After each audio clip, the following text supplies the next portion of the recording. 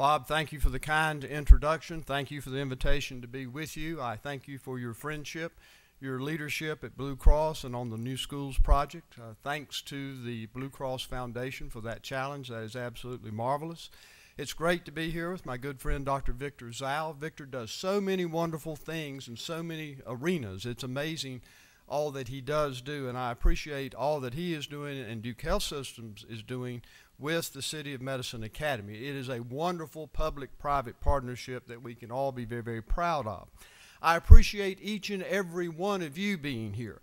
It is absolutely critical. It is critical to the success and survival of the United States of America.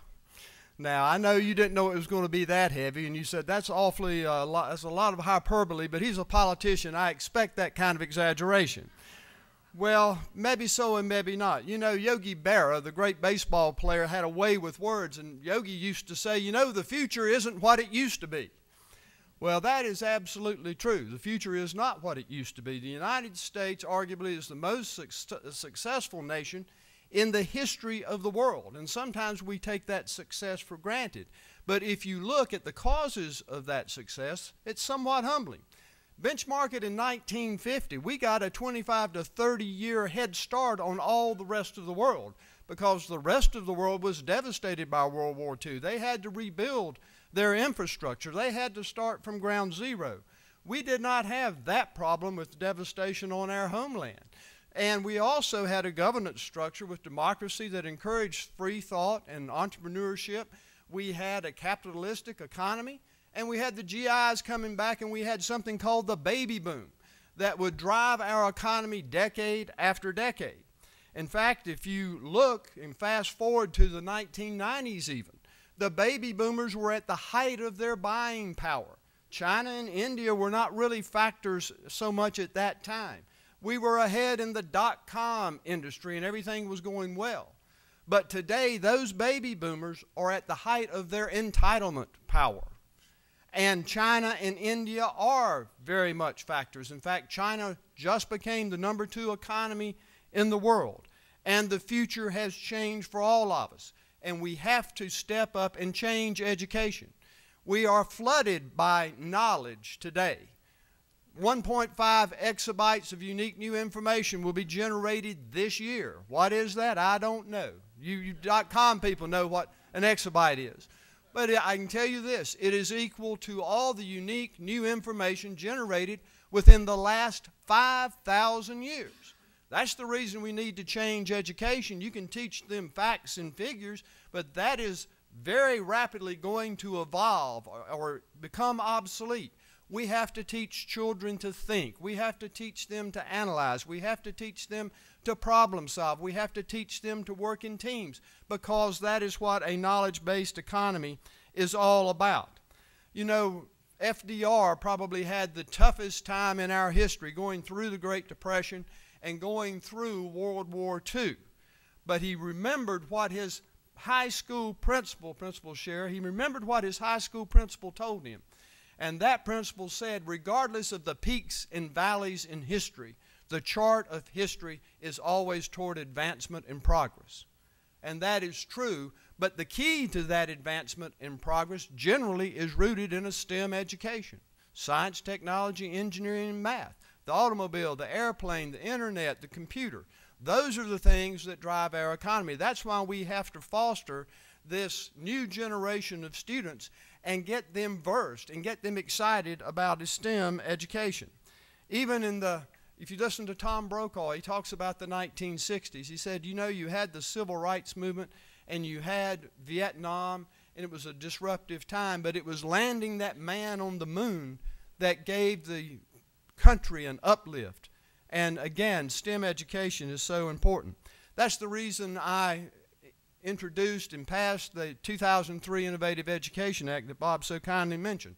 It gave a foundation for the creation of early colleges in North Carolina and redesigned high schools. And because of the good work of Tony Habit and the New Schools Project and Faye Agar and Scott Rawls and Howard Lee and others, we've been very successful in that. An early college is a 5-year program. It's a collaboration between an institution of higher education and a public school. And rather than looking at a 4-year traditional high school diploma, because everybody says today you're going to need more than a high school diploma, if that's so, why do we even talk about it? Let's have a 5-year program where at the end of 5 years you have a technical degree or a 2-year associate's degree ready to enter the workforce or go on and get a 4-year degree. Because of their work, we have been very, very successful with that endeavor.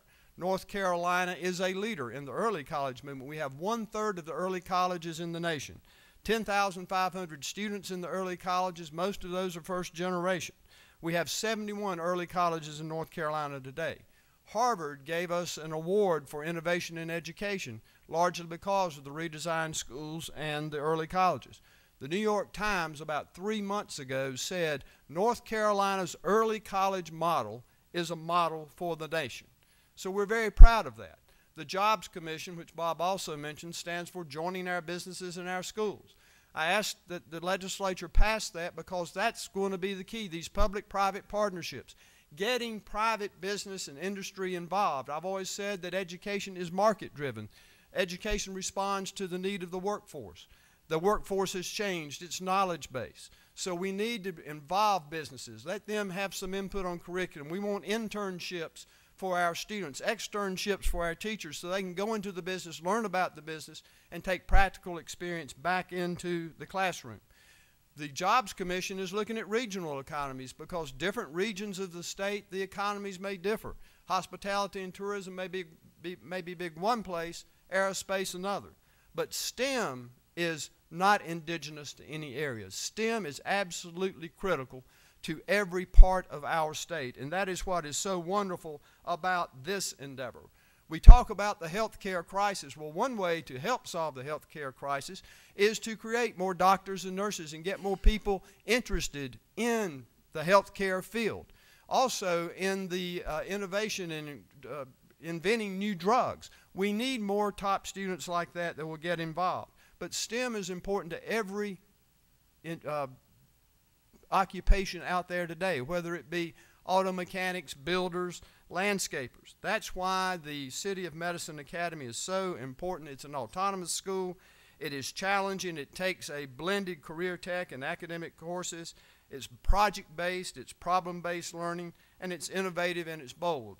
So Principal Scheer, I applaud you and your staff, and Victor, I applaud you and Duke Health Systems for all that you are doing. It's going to be a North Carolina model that we want to build out to all areas of North Carolina, but I think it will be a national model. We are going to rebrand education with what we do and what you do in this room. And no place better to rebrand it than start in Durham, North Carolina, because this was a tobacco town.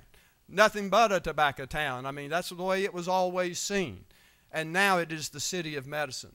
And it is the city of medicine in a very real way. I can tell you that when we rebrand education, if you can take this model and put this excellence in the rural parts of the state, you do a lot of things. One, if you have a brand, whether it be the Duke logo or some other logo that it's arrived upon that people understand as excellence, number one, you will have the students' expectation increase dramatically. Now all of a sudden they have this presence of something excellent, and they're looking at something beyond just getting out of school.